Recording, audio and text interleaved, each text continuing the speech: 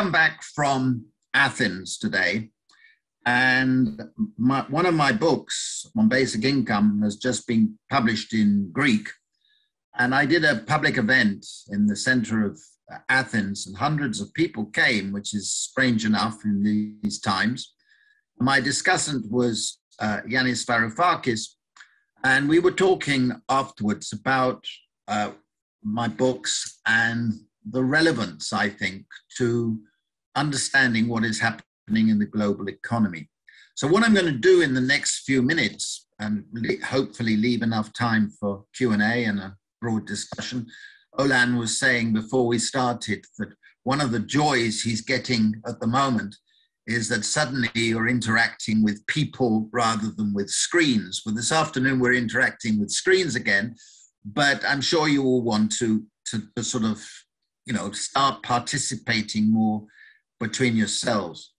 Now, I've written this book called The Precariat, and I've got a copy. It's the fifth edition. It's just come out. And I wrote it in 2011, the first edition.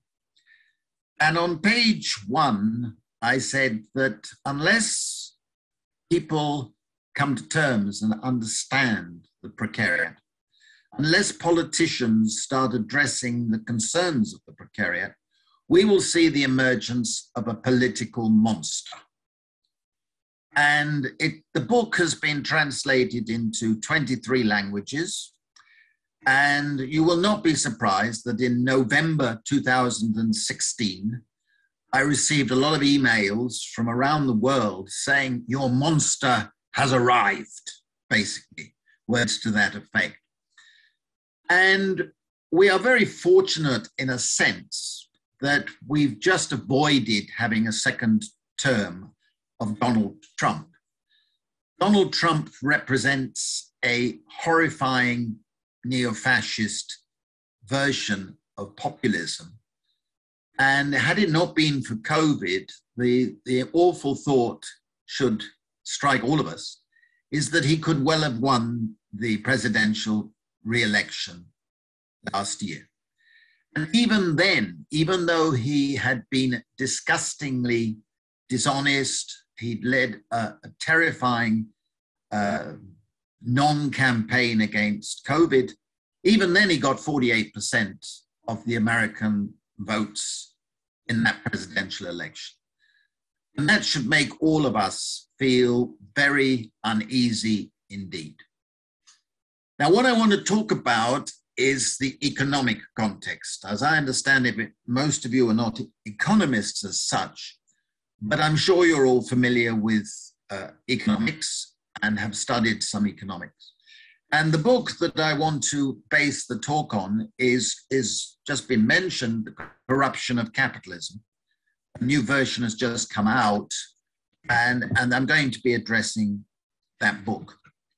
I want to make the contextual introductory point is that the COVID pandemic was the trigger of an economic collapse, but not the cause of the economic crisis that we're going to be experiencing over the next few years.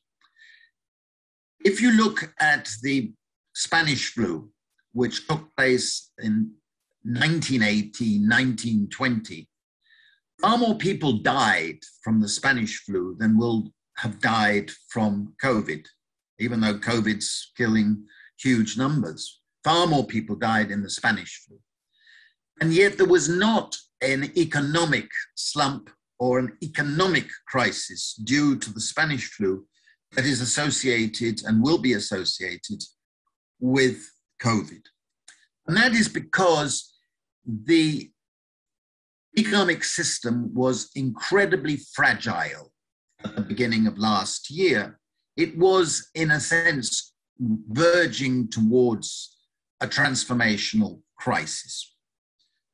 And the context that we have to think about public policy in the next few years is really going back to a model that is most represented by Karl Polanyi's Great Transformation. I'm sure all of you are familiar with his thesis and his book of 1944. Essentially, he said that the 19th century was dominated by financial capital, and financial capital pursued a laissez-faire free market economic system. And in the process, economic inequalities, economic insecurity multiplied until there was a stage where there was a threat of the annihilation of civilization because the system had become so disgustingly regressive. And of course, it ushered in Bolshevism and fascism and the Second World War. Now, Polanyi said there was a disembedded phase dominated by financial capital, and he essentially said there would be a re-embedded phase whereby the state would bring control of the economy back into society and thereby reduce those inequalities and insecurities. That was welfare state capitalism to the main after the Second World War. And we had a period where there appeared to be a great transformation in his terms. But that great transformation broke down in the 1970s, 1980s, and we had the beginnings of what I've called a global transformation. And that global transformation initially was dominated by a new hegemonic economic system, which we now call neoliberalism. Sometimes it was called the Washington Consensus, the Chicago School of Law and Economics, and so on, dominated by political leaders like Thatcher and Reagan, and the Mont Pelerin Society, which had been nurturing the tenets of this neoliberalism since it was set up in 1947, right the way through into the 1970s. When I was a student at Cambridge, we regarded those members of the Mont Pelerin Society as a bunch of right-wing nutcases who were part of history. We didn't take them very seriously.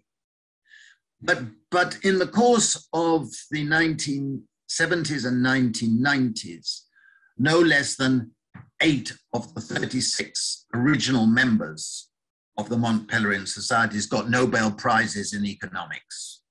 And the rest became household names within the economic system. Many went on to become prime ministers, presidents, finance ministers, etc. So it became a dominant theme.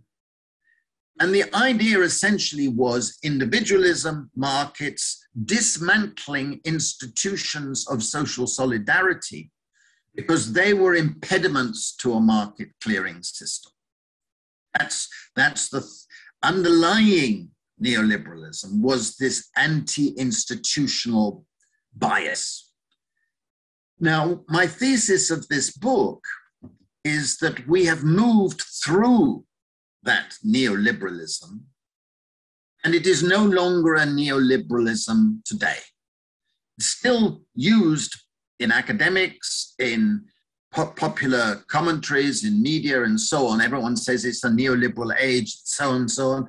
They're always referring to Foucault and so on. But my thesis is that phase has passed, and we have morphed into a period of rentier capitalism.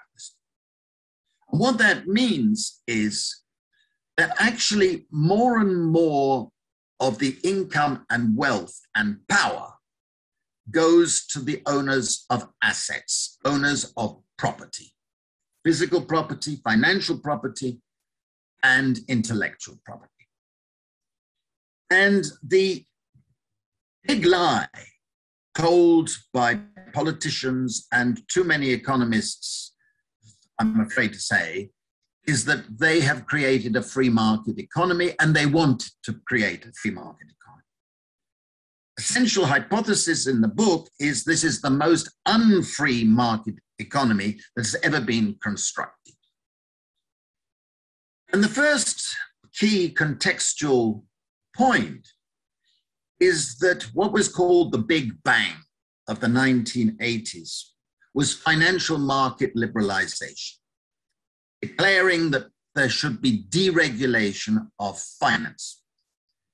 And finance has become the power across the world to such an extent that basically independent central banks, institutions of finance have become awesomely powerful.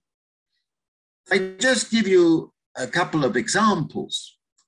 When in the 1960s and 1970s, banks used to account for a few percentage points of GDP. Today, in many countries, they account for multiple amounts of the national GDP. So in my own country of Great Britain, financial assets of financial institutions are worth over 1,000% of GDP, of national income. You're in Germany. In Germany, it's nearly 500%, okay? And in many other countries, it's there or thereabouts. This is an incredible change that has taken place. And the financial system has become increasingly concentrated. The theme of the book is what I've called Goldman Sachsism. If you look around the world and you do an account of who is in what top positions, finance ministers, prime ministers, head of central banks, you name it, all the top positions, and you look at their previous career, they were all working in Goldman Sachs. It's an extraordinary reality. And, it's the same in Germany, it's the same in Britain, it's the same in Spain. You'll find that they're alumni of Goldman Sachs. It's extraordinary, extraordinary. But there's something new recently, because meanwhile, as finance has been gaining strength and power and influence, we've seen a new set of asset managers rising. And the biggest of all is now BlackRock. And BlackRock, I happen to have a debate with its founder and chief executive at Davos, and he's worth a lot more than I am. And he has become the wealthiest person in the world because he commands the assets of over 20% of all stocks and shares of the world. And his algorithm box, black box, which is called Aladdin, and I discuss it in the book, basically is an algorithm that none of us can understand, but is controlling the world's stock exchange prices. You're seeing asset bubbles and all of the things that you read about, but it's incredibly concentrated. And the interesting thing was that when there was a change of the US president, very symbolically, or more than symbolically, very importantly from a political point of view, whereas under Trump and under Clinton and under Obama, all his top people had been Goldman Sachs, under Biden, 3 of the top 4 economic positions in the administration are executives from BlackRock, the other ones from Goldman Sachs. So you see this domination of finance, which is an enormous change. And meanwhile, private equity has become awesomely powerful, and it's essential termite capitalism. Private capital, private equity, they buy up corporations, they do asset stripping, declare bankruptcy, maximize short-term profits, and then move on. It's called termite capitalism by some, and it is essentially that. So finance is increasingly short-term, increasingly looking for maximizing short-term profits and creating a bubble system where asset prices go up and up and up. Meanwhile, the functional distribution of income in country after country becomes more and more unequal. In other words, a rising share of national income goes to the financiers and asset holders, and a declining percentage goes to people who rely on work and labor for their incomes. Now, this has produced what I've called well, not only I, others as well, the jaws of the snakes. When I was a student, if profits went up, wages went up. Now, just like the jaws of snakes, the top jaw opens and the bottom jaw goes down. When profits go up, average wages tend to go down. When I was a student, if I said you could have a situation where if employment went up, wages would go down, I think I would have failed the exams, because they would say, no, it doesn't work. The economy doesn't work like that. But that's how it's doing these days. So in many countries, when employment goes up, average wages are going down. That didn't used to happen. The same with the growth of productivity. It used to be when productivity went up, wages went up, average wages went up. No longer the case. So you are having an economic system that has become quite dramatically different from the past. Meanwhile, there have been monopolistic trends. It used to be the case that prices versus production costs were slightly higher, okay? So that, for example, the markups in the 1980s of prices over costs would be about 20%. Now, in most countries, it's over 60%. And in many countries and many firms and court sectors, it's gone sixfold increase. So you have a dramatic increase in monopolization, basically linked to financial controls, and one thing I'm about to talk about. But essentially what this means is in sector after sector, we've seen greater monopolization, whereas the neoliberals said, we'll say the opposite, because competition will whittle away monopolies, but that's not what's been happening. So what's happened is, in fact, is that more and more conglomerations have taken place. And this is linked to the biggest lie of all among economists and politicians. Because what has happened is the intellectual property rights system has fundamentally changed. Since the passage of TRIPS, which was the trade-related aspects of intellectual property, passed by the World Trade Organization in 1994. And it's very ironic because this is essentially a globalization of the US intellectual property rights system. And it was led by a group of US multinationals headed by none other than Pfizer. And what they did essentially in 1994 under TRIPS is they globalized the system whereby patents are increasingly common. A patent means that anybody holding a patent or filing a patent has a monopoly income profit for 20 years. And in the case of pharmaceuticals, with what's called evergreening, it could be extended for another 20 years.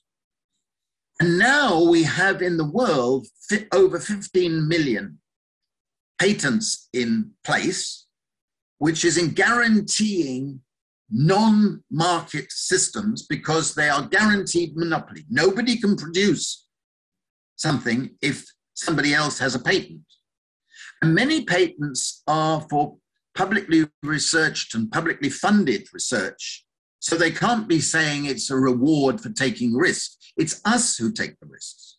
And many patents are taken out by corporations, not because they want to produce with that patent, but to stop anybody producing. So in addition to patents, you have copyright. Copyright used to be for 14 years. In other words, if you had copyright on something, you had any income flowing from that copyright for 14 years. Then it was extended to 28. Now, as a result of TRIPS, copyright applies to anything that you copyright for the whole of your life, plus 70 years.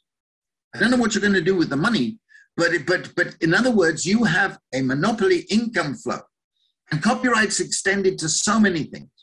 Same with industrial brands and other aspects of intellectual property. And what the IP system has done is increased the concentration of production and the inequality that I was talking about earlier. At the same time, country after country has become what I would call neo-mercantilist, which means that basically they want their national champions, their big corporations, their household name corporations, to become dominant in the world. And therefore, governments give those corporations and those interests huge subsidies. On average, governments give corporations 5% of GDP, in some countries much more than that, to big corporations. And they could be giving it to low-income people, but they can't afford to give it to low-income people because they're giving it to big corporations. And subsidies are distortions of a dramatic kind. This is not a free market economy at all. It's not at all.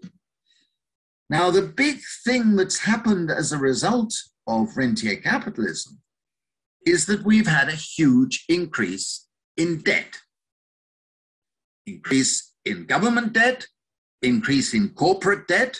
At the time of the Spanish flu, there was no corporate debt in the United States and many other countries, so that they could ride the storm, as it were.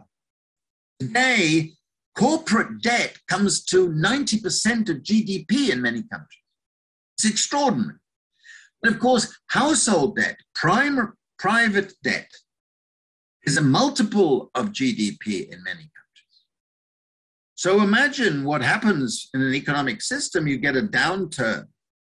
And if you've got millions of people and millions of corporations, thousands of corporations, on the edge of debt, they are extremely fragile. It could all unfold and collapse. So governments then resort to quantitative easing and propping up the banks, propping up corporations, giving more subsidies to keep the system ticking along. And that's basically what's been happening. Now, you mentioned at the beginning the book Plunder of the Commons. I wrote that book, and it's something that it's personal to me because I really learned a lot in writing about it and thinking about it. But if you think about any society, be it Germany or anywhere else, the commons are part of our heritage. Not only the land, the sea, the water, the air, but the social amenities, the social facilities built up over generations. And we inherit that, and it gives us our culture, our base, and it's part of us. But what's happened in this period is the privatization and neo-colonial control of our commons. Country after common, I've just mentioned Greece, when they got into their financial difficulties, Yanis was relating to me last night all the problems they had in 2015 when he was finance minister, when basically the IMF and the Troika and your wonderful finance minister Schwab basically said, you have to sell off all those assets. You have to sell off islands. You have to sell off the Parthenon. You have to do this, that, and the other. But what was dramatically disgusting in Greece has been happening in a different form elsewhere as well. We have seen an erosion of our commons. And that is one of the reasons why I believe we should be demanding a revival of the commons and using it for paying for a basic income, and I'll leave that aside for the moment. Now, the crucial story of the emergence of rentier capitalism, which is where I hope some of you who are working, maybe doing a PhD or master's thesis or whatever, can focus on, because we still need a lot of good research and political activism around it, is a new global class structure has taken place. And that global class structure has a plutocracy at the top. It's not a top 1%, it's a 0.001% of billionaires who are global citizens. And underneath them is an elite of multimillionaires serving the interests of finance and so on. And underneath that is a salariat. Many of you, and no doubt me, when I was doing graduate studies, would have expected or would expect to go into the salariat. And it was expected when I was doing labor economics a long time ago that more and more people would move into the salariat. What I mean by that is that they would have employment security, they would have a career in a corporation or in an occupation, they would have access to a pension, to paid benefits, a regular salary, etc., etc. But of course, globally, that class is shrinking. And more of people in that class are expecting that their children will not be entering the salariat. They'll be coming to what I'm coming to in a moment.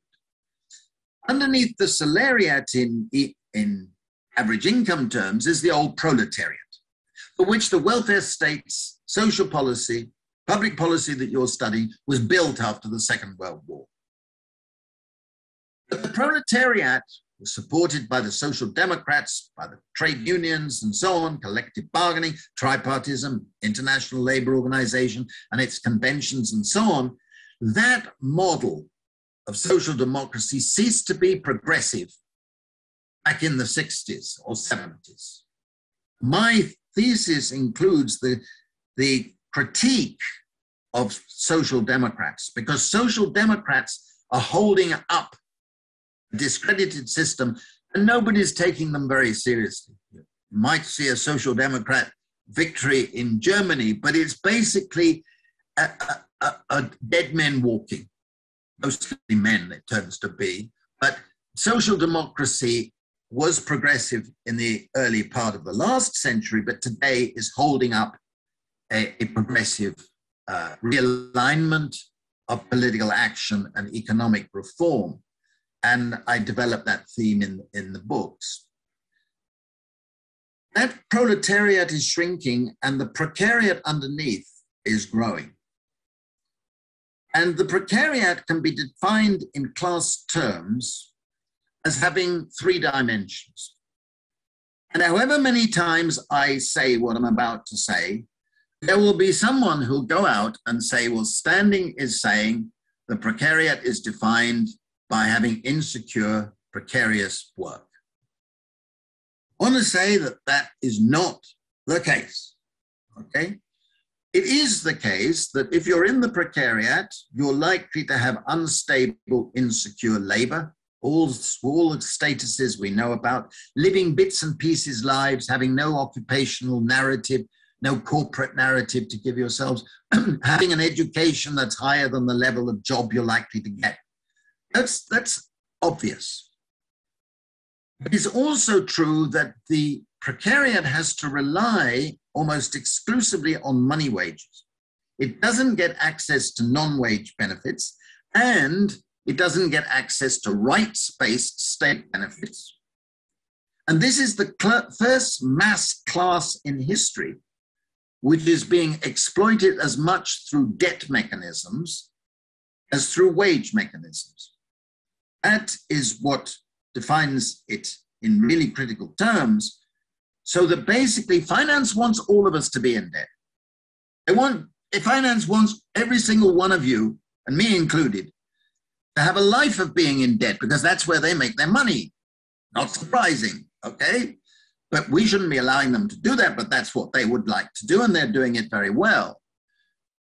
But the third dimension is most critical for anybody who wants to be focusing on public policy. And that is, this is a class that is in the process of losing rights of citizenship.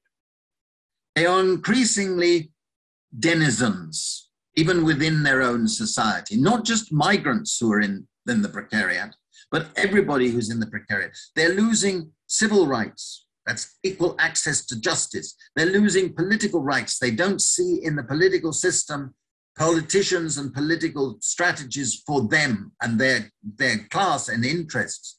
They're losing economic rights because they cannot practice what they want to practice and have to do things they don't want to do. And they're losing cultural rights. And this sense of losing rights goes with what I say is the decisive, defining aspect of being in the precariat. And that is people feel like a supplicant. They feel they have to rely on favors. They feel they have to rely on discretionary judgments, be it by bureaucrats, by landlords, by parents, by teachers, by employers. They have to, and that's the original Latin derivation, they have to obtain by prayer. And this class, at the moment, if in Marxian terms, is a class in the making, not yet a class for itself, in the sense that it is internally divided. And the old part of the precariat and the lesser educated part basically feel they've lost what they had yesterday. And they become atavistic and they want to bring back yesterday. That part of the precariat voted for Donald Trump, voted for Brexit, voted for the far right, Orban, you name it. But fortunately, I think their numbers are beginning to decline. The second part of the precariat are the migrants, the minorities, many women, many people with disabilities who don't have a sense of the present, don't have a now, don't have a home. I call them the nostalgics. And the third part of the precariat are the young, mainly young, educated, who go to college, go to university, go to Hertie school or wherever, and basically their teachers and parents promised them if they did that, they would have a career, a future. And too many of them come out of university and they don't have a future, and they know it. They know they were sold a lottery ticket. And that lottery ticket is worth less and less, and their debts are mounting, and they're living bits and pieces lives. That is the precariat where we are today. And that precariat is looking for a new, what I've called in the books, a politics of paradise. Looking for a new progressive agenda.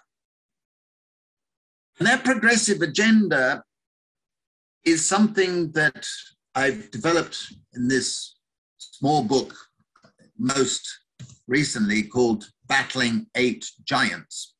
I'll conclude on that.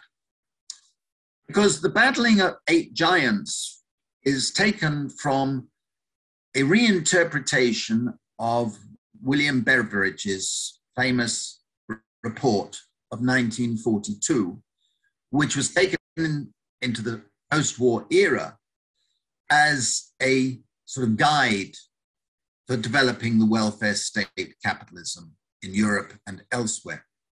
And on page 2 of Beveridge's report, he said the challenge is to slay 5 giants. The 5 giants were disease, idleness, ignorance, squalor, and want. My argument is that in the development of rentier capitalism, in the development of global class structures with this precariat mushrooming everywhere, we have 8 modern giants that we have to slay. Those 8 modern giants are inequality, insecurity, debt, stress. We have a pandemic of stress from before the pandemic, the COVID hit us. A lot of evidence of rising morbidity, deaths of despair, and so on. Precarity, along the lines I've just been describing. Automation and the robots is the 6th giant. And it's the 7th giant, which I believe will be the tipping point for making more of us into rebels with a cause. And that is the threat of extinction. The pandemic is already the 6th pandemic this century.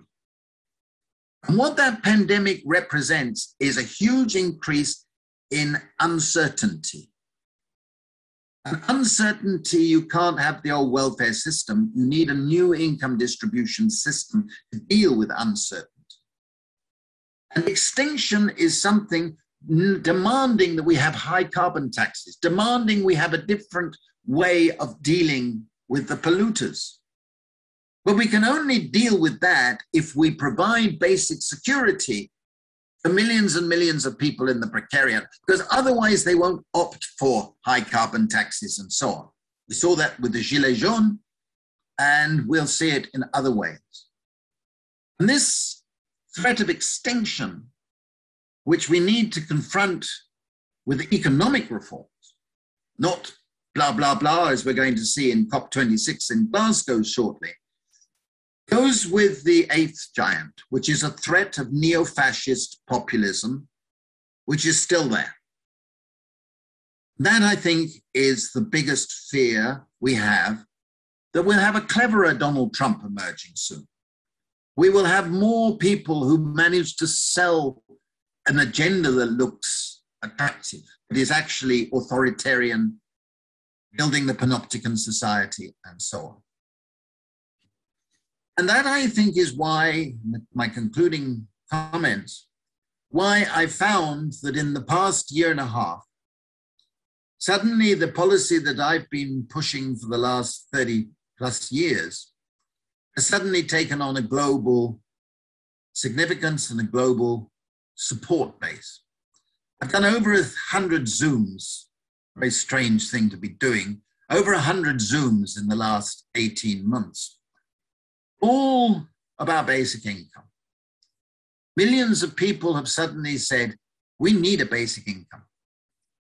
And we are seeing people realizing that the resilience of all of us will depend on the resilience of the weakest members of our society. And without giving a basic income as a right, the precariat will become more and more insecure. The stresses, all the things I talk about, those 8 giants, will become worse and more threatening. Basic income isn't a panacea. It doesn't solve all the problems, but it is going to have to be part of the solution. We've done pilots around the world, and one of the beautiful things is that everywhere, whatever type of experiment is being done, the first thing you see is improvement in mental and physical health. The second thing is you see more work, and more of the sort of work that we would like to encourage, more care work, more voluntary work, more community work. A sort of reorientation of a way of living, which goes with being closer to nature, having ecological values. And every time I give a talk to a precariat group before the pandemic, when we talked about this subject, the precariat understands. But now, as a result of COVID, millions more are supporting. And I think that that is an encouraging thing. Of course, the financiers will resist. Of course, the right will try and make it into a way of dismantling the state and all that nonsense. They won't succeed, but it's going to be part of the agenda of a new politics of paradise. And looking at you, I genuinely say it without wishing to be remotely patronizing. I genuinely wish I were your age, being a student, whether it's in Hertie School or anywhere else, because you have the chance to make a huge structural change through the activities and the work you do. I was saying to Yanis Varoufakis last night, I said, our job now is basically to say, a lot of you stand up. And basically, that's where we are today. And I'm actually very optimistic, because although this is a dark point in the tunnel, there's an energy out there that is fantastic. And then on that note, I'll shut up myself. and I'll take any questions you like to throw at me. I hope. Thank you. Thank you so much for the presentation, Guy Standing. It's extremely captivating, insightful, and thoughtful. I wish we could have it in person so that we could engage in the discussion together. Anyone that does have questions, please just put your name in the chat or write your question in the chat. I would love to give you the opportunity to be able to ask the question yourself directly. I see, Olan, your hand is up already, so maybe I can give the floor to you and you can fire away to start us off. Yeah, so I'll start off. Can you hear me well? Yeah, sure. All good. Okay, perfect. Yeah, thank you very much for your talk, Dr. Standing. It was, yeah, really inspiring. But yeah, I want to start off with a question that when you were talking about the precariat, it sort of reminded me of this quote from the British social historian E.P. Thompson, who's talking about that the working class didn't rise like the sun in the morning. It didn't rise automatically, but it was present at its own making. And what he meant by that is it expressed its agency through the labor and the working class movement and had its effect on society. So I want to ask you, where are you hopeful for that the precariat can have this same effect that the working class had in the 19th and the early 20th century? Where do you see this movement arising? And yeah, where are you hopeful? Yeah, E.P. Thompson was a great historian, and he wrote this fantastic book, The Making of the English Working Class. And you're right, he focused a lot on agency.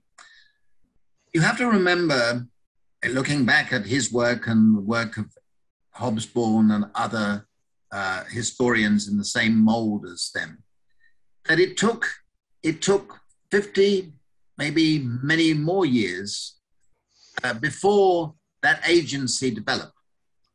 Initially, the proletariat was forged, and it was very fragmented, very lacking in agency, and very much regarded as a mixture of elements. In my work, I've argued that the crystallization of the proletariat in the 19th century led to a juncture where it could have gone either way. It could have gone to the point where people like William Morris and many of the more romantic socialists would have wanted it to go, which is a revival of the values of work, independence, crafts, cooperatives, guild socialists, and so on. Or it could have gone the way it did go, which it went through industrial trade unions, labor unions, social democratic parties, labor parties, discipline, linking everything to labor. Even the communists, everything was labor. If you did labor, you were a citizen. If you didn't do labor, you were a parasite. Even some of those people that mixed with E.P. Thompson, the Fabians, for example, they were actually in favor of labor camps for the unemployed. Mm-hmm. Led to a juncture where the more illiberal part of laborism, tying everything to the performance of labor, took over.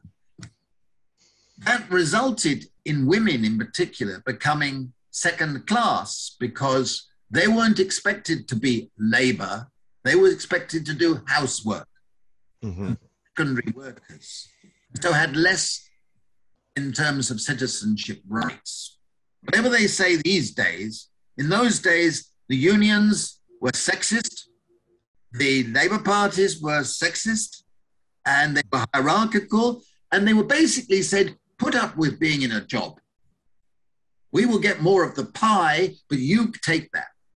And I think with the historical era of wrong agency, at the moment, we're in a phase which I hope will take much less time than 50. I hope it's happening very quickly, where we're actually seeing new forms of social organization multiplying at an incredibly rapid rate. And we should all belong to different interest groups. There's a famous saying that we need as many interest groups as we have interests to represent. which is GDH coal. And that is true. And if you look around, you find there's this fantastic energy. We all should belong to organizations which are struggling for our particular agenda, be it ecological. In my case, it's our basic income movement, where we have thousands and thousands of members and we have networks in 35 countries. These are the platoons, the small platoons of agency.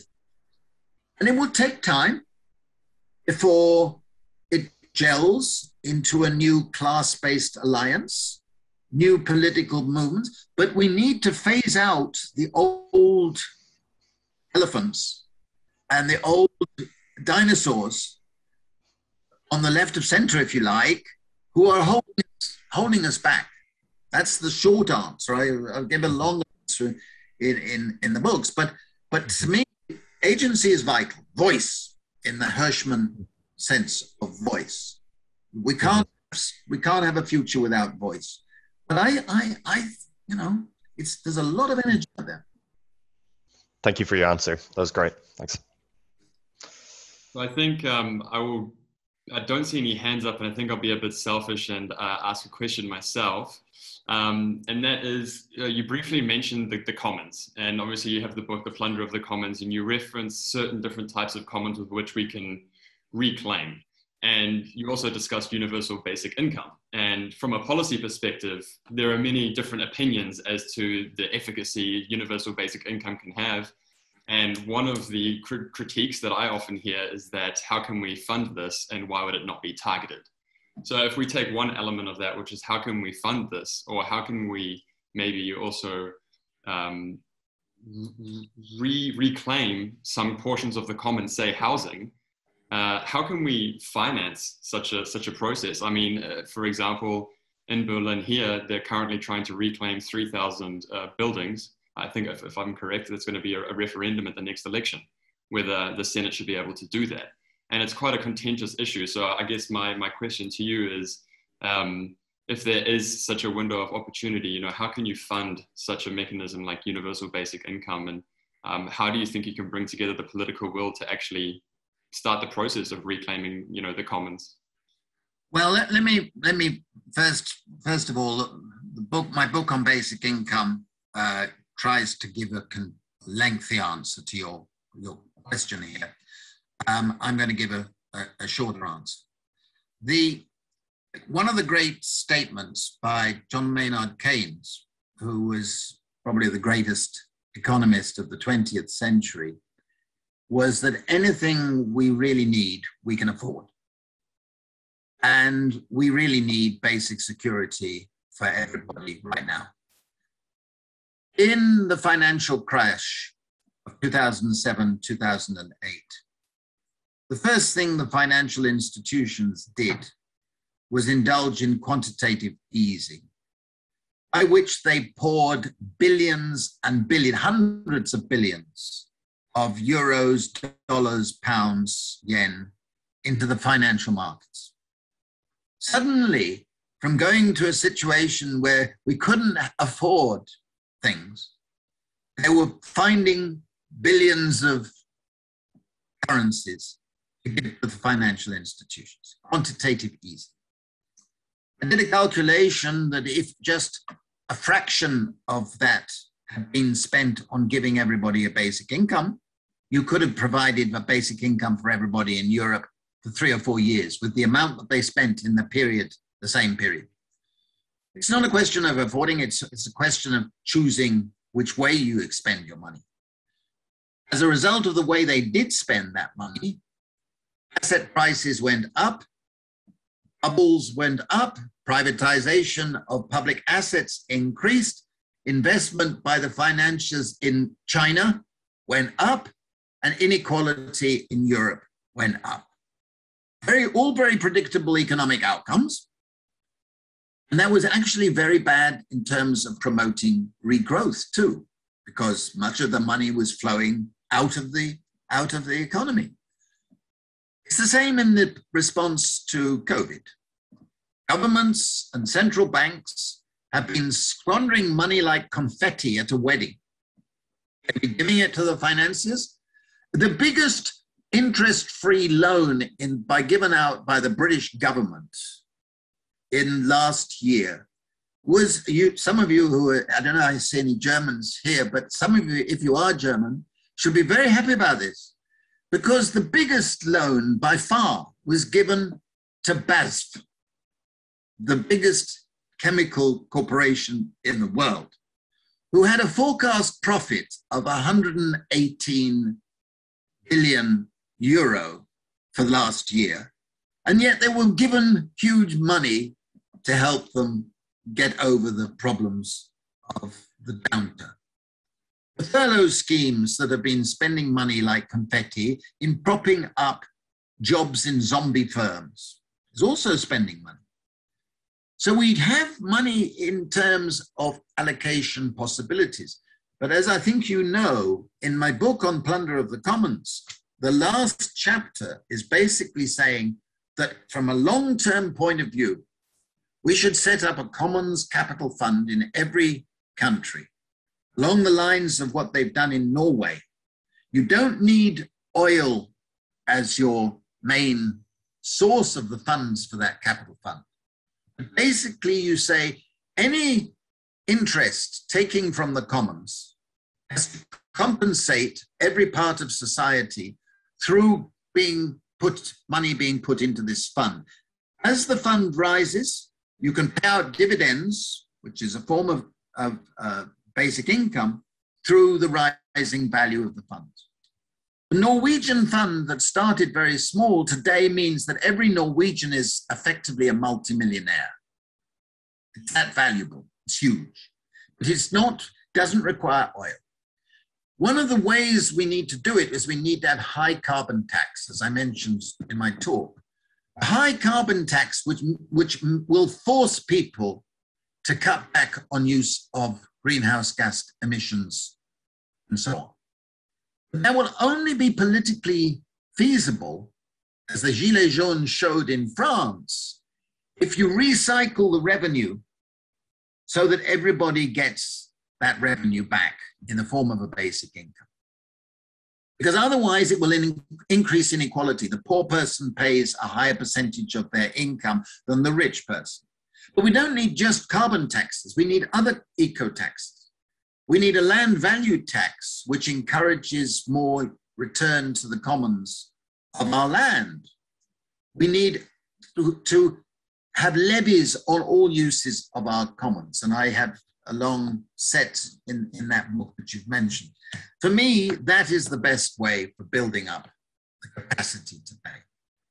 Along the Alaska Permanent Fund that was very good until the Republicans have raided it, but it's something that requires a structural reform. And that would reduce inequality, it would recycle the rentier income, and there are various other ways. We need a digital data tax on the Google and so on, because they are taking our commons, they are taking our information commons and turning it into vast profits illegitimately. We're being exploited without even realizing it. But we can respond to that. And basically, it gets to a political question. We will only get these structural changes if we demand them. And that gets back to the first question about agency and active actions.